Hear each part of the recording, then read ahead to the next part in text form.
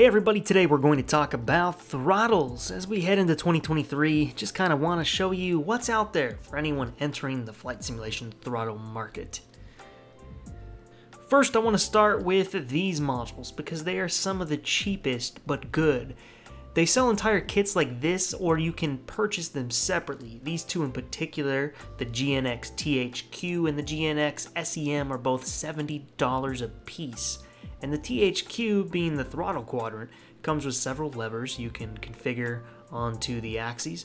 You got 8 buttons and 3 axes, and this is not a bad throttle at all. The axes have a good, smooth weight to them. I also appreciate that they cover the track for the throttle. Many quads leave these areas exposed, and you can get dust and hair depending if you have pets and whatnot. Next is the SciTech, or now Logitech Throttle Quadrant. This is actually the SciTech version because I bought it so long ago. This was my very first throttle quadrant, and I remember there were not too many choices to pick from not long ago. Not like we have now. You get 6 buttons on the face, 3 axes, and each of these have an additional button contact point when you move the throttle into the red zone here. You get a handle for the throttle, prop, and mixture.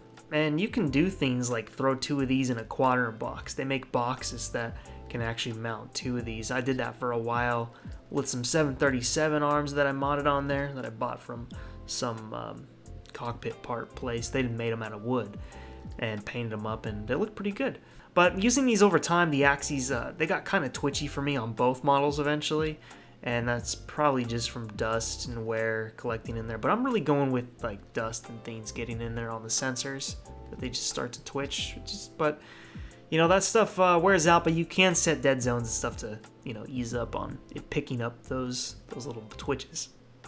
These used to cost around $150 right now. Heading into fall 2022, they are around $50 to $60. This is one of the latest throttles by Thrustmaster. It was released to go with their 787 yoke, which is very good, by the way. But this throttle never really made sense to me. Having autopilot functions instead of a parking brake or fuel cutoff levers.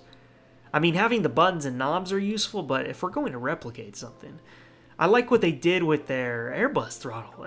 A 2-axis quad with the engine start switch, the fuel valves, and the ability to add flaps and spoilers and a landing gear. And that's the approach I wish they had taken with this Boeing version. This throttle is about $150 right now, and a complete Airbus quad is $120.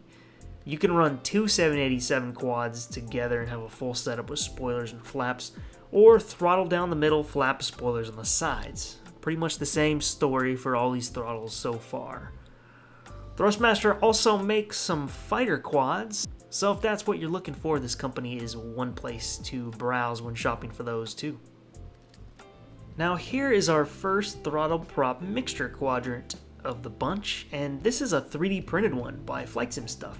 They charge about $150 for this model, and you get a trim wheel, throttle, prop, mixture, flaps. I mean, a really good deal, and not only for this style of throttle, but trim and flaps is very nice to have included.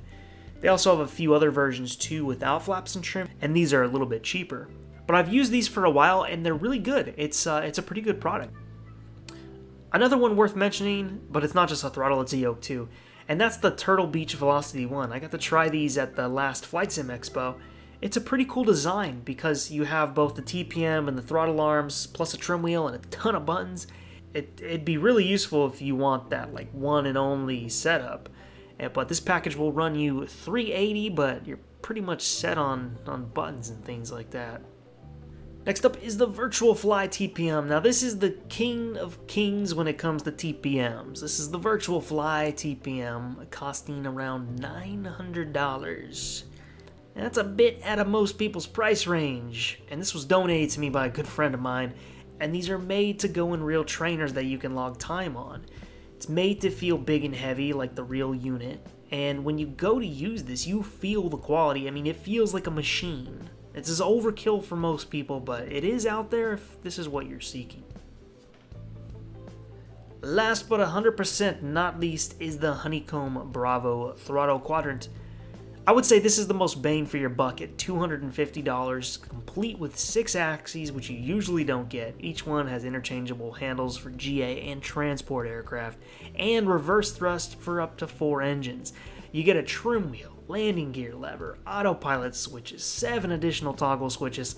A throttle like this will cover you in just about every situation. The quality, the feel, the options, this Quadrant really is worth it for what they're giving you. If I was to buy any of them, excluding somebody who's just looking for TPMs for GA, you know, flying a Cessna 170s, excluding those guys, I would get this Honeycomb for any other situation.